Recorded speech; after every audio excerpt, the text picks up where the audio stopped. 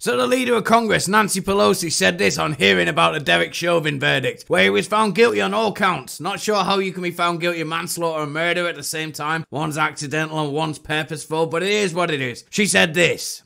So again, thank you, George Floyd, for sacrificing your life for justice, for being there to call out to your mom. How heartbreaking was that? Call out for your mom. I can't breathe. But because of you, and because of thousands, millions of people around the world who came out for justice, your name will always be synonymous with justice. And now we have to make sure justice prevails in the sentencing, but that's its own procedure.